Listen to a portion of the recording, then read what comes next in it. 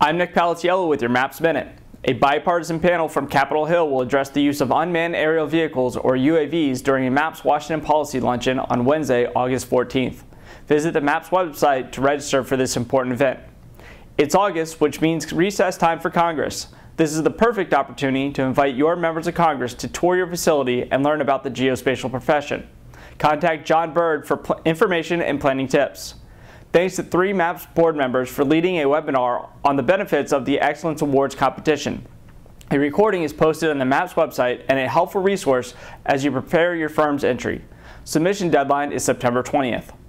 Firms that want to explore or expand conducting business opportunities outside the United States should register for the international conference scheduled for November 13th and 14th in Alexandria, Virginia.